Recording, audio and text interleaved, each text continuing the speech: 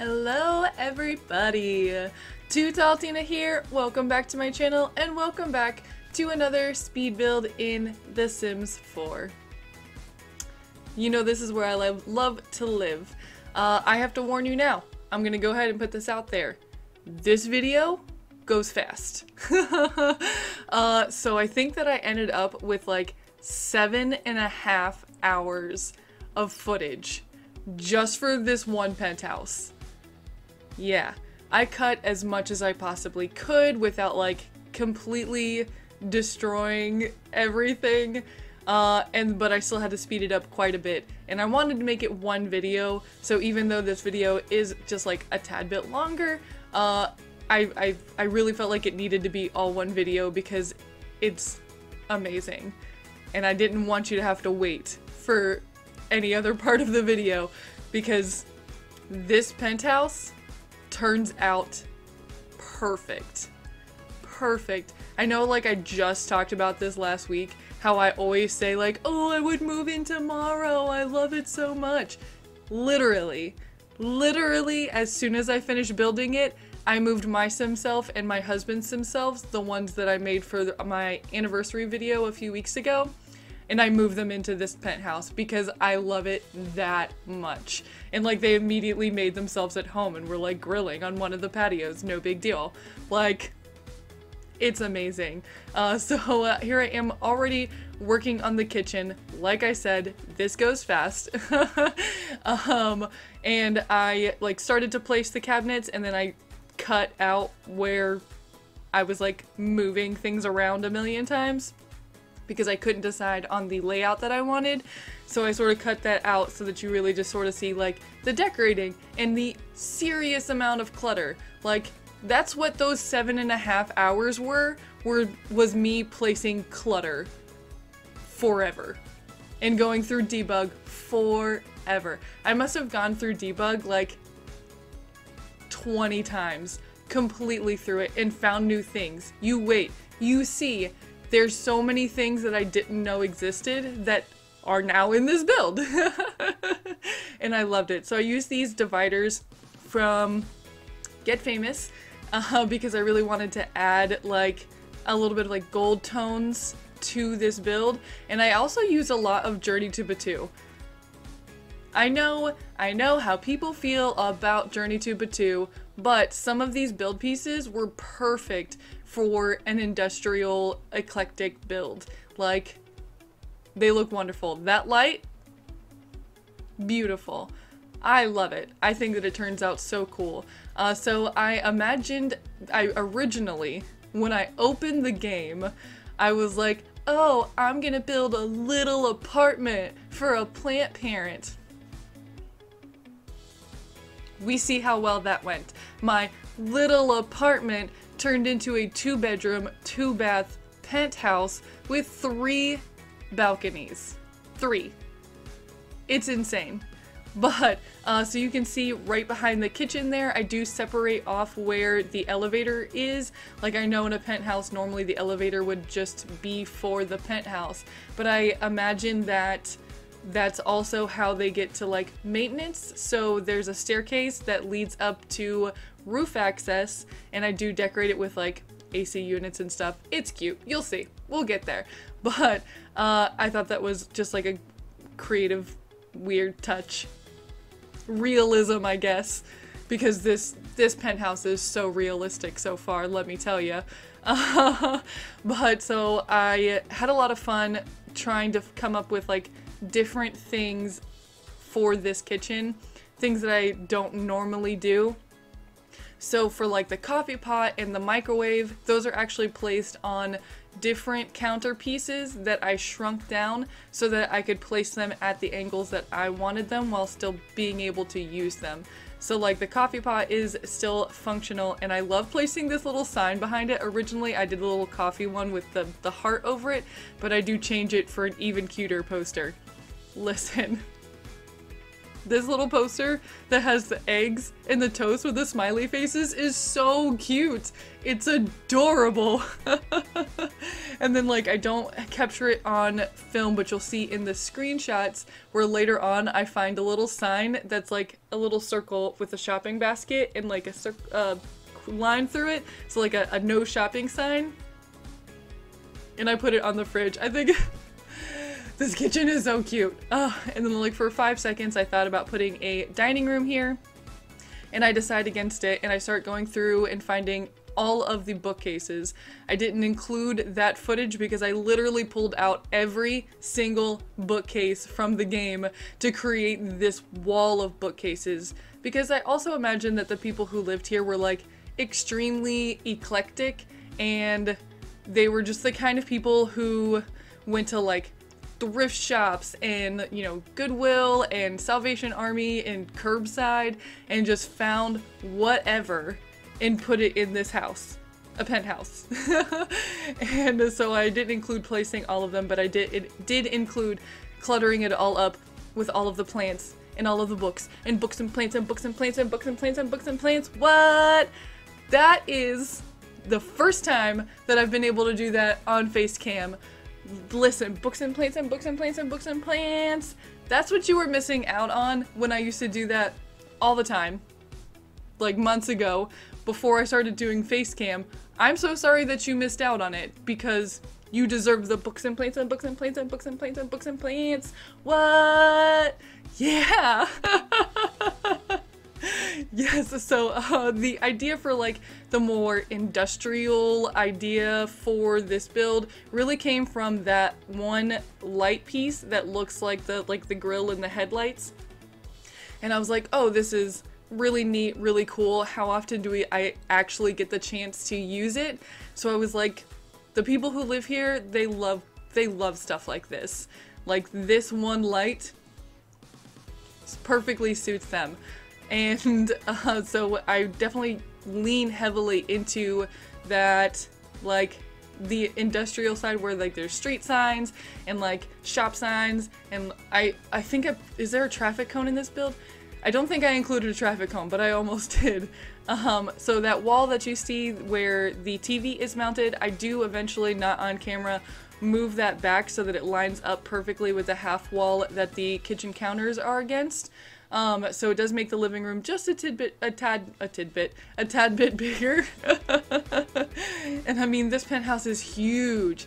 3 balconies. It's huge, people. But I really love it. I love it so much. I love the green tones. I love the gold tones. I love the warm wood tones. And I love like the exposed brick. I love it. I would literally move in. I moved in my sim selves. I would actually live here. Wait, it gets better. It gets better. Just trust me. So I start decorating this little office area, and I pulled out like all of like the degrees and everything, because I sort of imagine that there would be like maybe like a professor, somebody who's really well read who lives here, who loves books and plants and books and plants and books and plants. But I know, I just like hit my desk, sorry about that. I know how much professors make on average in this country. It's not, they would not be able to afford to live here. Professors have to go to school for the same amount of time as doctors. Do lawyers even go to school for 8 years?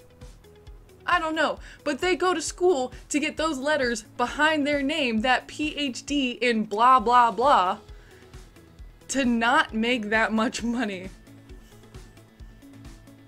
Educators of this world are so underappreciated. They are the future. They are the future, and they are underappreciated. Thank you for coming to my TED Talk. Anyways, so I did close off this area here. Originally, I was just gonna put like a guest bathroom, but then there was so much space, because it's huge penthouse, that I decided to go ahead and add a guest bedroom as well. And I love the way this entryway turns out. I don't include the footage, but I put like a whole like awning and everything over the top of the door. It's so cute. I love it. And I didn't include the footage for the guest bathroom, even though That turns out amazing. Not to toot my own horn, but I do a smashing job at bathrooms. So I start working on this guest bedroom, and I tried not to clutter it up as much as the rest so that it's sort of a peaceful place. And I do put a bunch of these postcards against this wall because I imagine that these postcards probably come from the people who would come and visit. So like friends and family who travel and stuff, and I feel like they would find it really cute, like coming to stay with the people who live here, and they're like, oh, I remember when I sent them that. That's cool. I don't know. That's where my mind was when I was decorating this bedroom, and I think the whole thing turns out really cozy. I loved using those shop signs everywhere in this build. I use the shop signs so much. I'm pretty sure I use at least one of every single one. Really, other than like very few plants and some debug items, I don't think I repeat items basically at all. So like I only use the shop signs once, all of the clutter items I only use once, all of like the paintings and stuff that I use I only use once, and then most of the plants I know I use at least like that one that's like the 2 shelves, the 2 tiers from Seasons. I do use that one I think 3 times, and that's the most often used item in this build because I use it once in the kitchen, once in the entryway, and then once in the greenhouse because there's a greenhouse. They're plant parents. They love books and plants and books and plants and books and plants and books and plants, so of course there's a greenhouse. So I'm now working on the first balcony because there's 3. The first balcony, and I just created like this little outdoor kitchen with the cabinets and the bar and the grill from Perfect Patio because they're beautiful.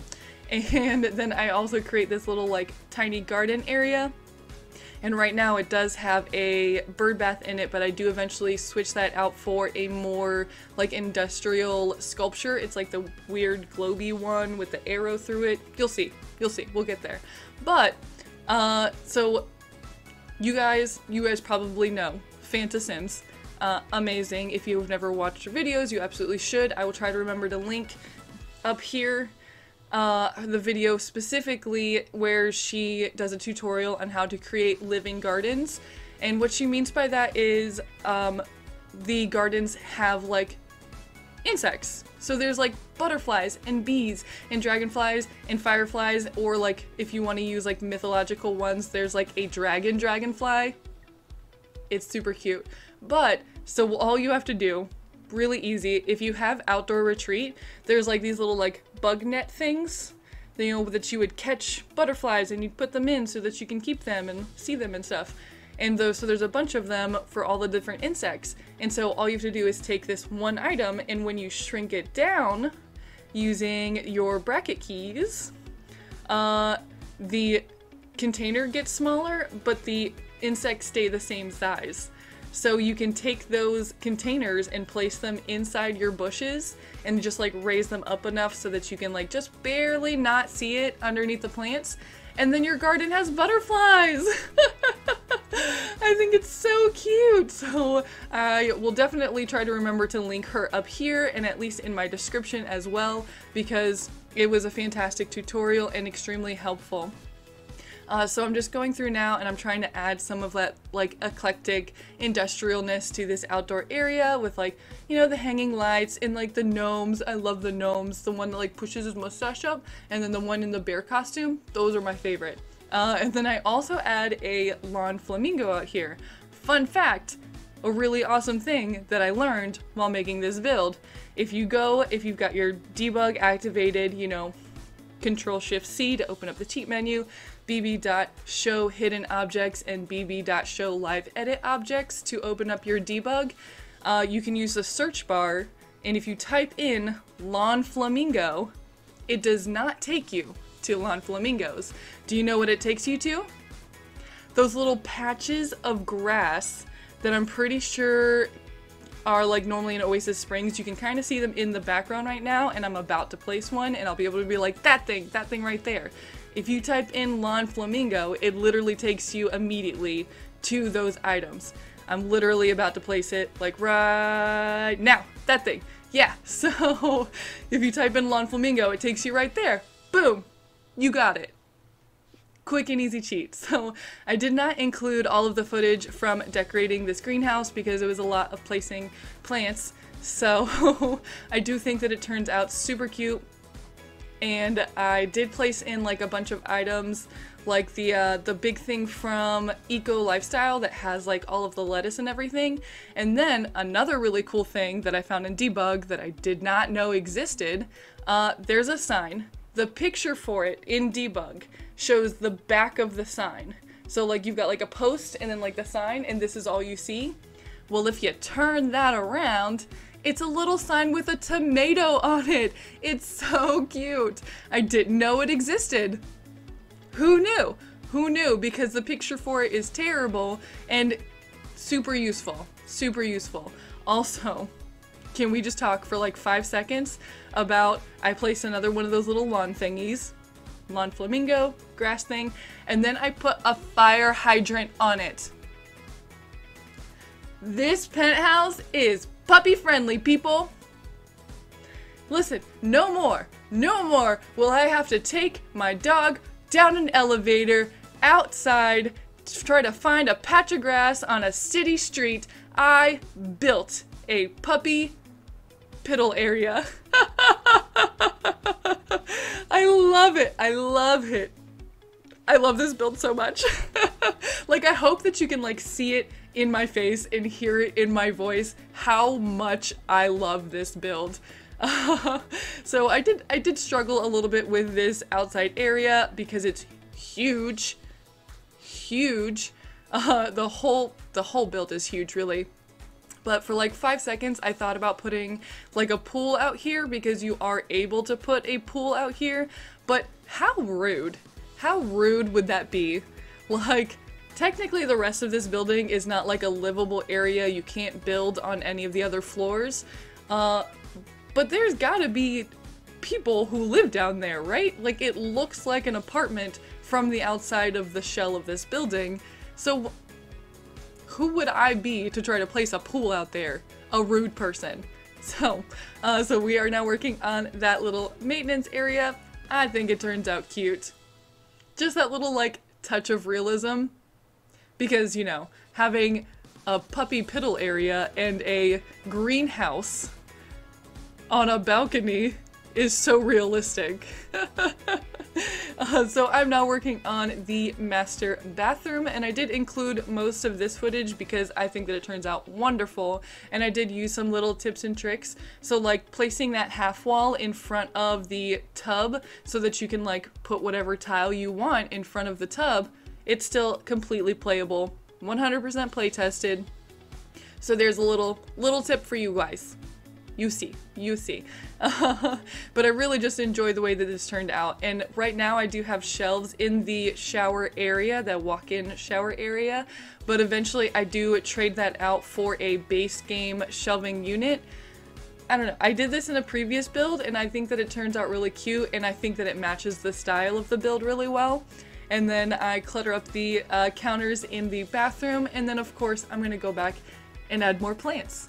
Because what would an industrial, eclectic, crazy, messy build be without more plants and clutter? Oh my gosh, I had so much fun with this. I really did. Like, it's amazing. I love this build so ridiculously much. Just, I think this build turned out so perfectly. So I do build like a little like laundry nook area over here, and I do end up placing plants in front of the washer and dryer, and then some shelves from Laundry Day and that shelving unit from Eco Lifestyle. And I start placing the bed and such, and then I use the perfect pedestal. Is that the perfect pedestal? I can't remember what that piece is called, but it's from Spa Day, around it so that it looks like a platform. And then out here on the final balcony, because this build has 3 balconies, I did place like a little artist area with like a mural against the wall here. And I think that that marquee sign, we'll talk about that in a second. But so I imagine because the people who live here would probably be very like artistic as well. So I wanted to create like a special place for them, and the views from up here are amazing. You wait for these screenshots. My favorite screenshot is this little area that I'm building here, which is super cozy and eclectic and crazy and busy, and I love it. There's a screenshot of the sunset. So the sky is like all of the beautiful sunset colors, and then the moon rising right over the top of this balcony area. It's gorgeous. San Myshuno has some of the best sunsets and sunrises in the entire game. I love it.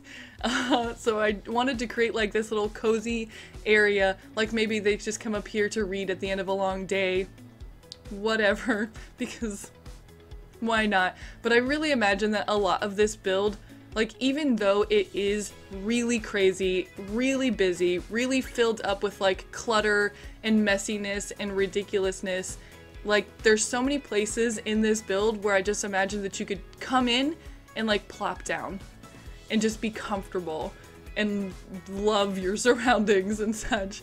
I don't know, I really love it, I really do. So the last little bit of this build is where I'm cluttering up around the bedroom. I really love that marquee sign.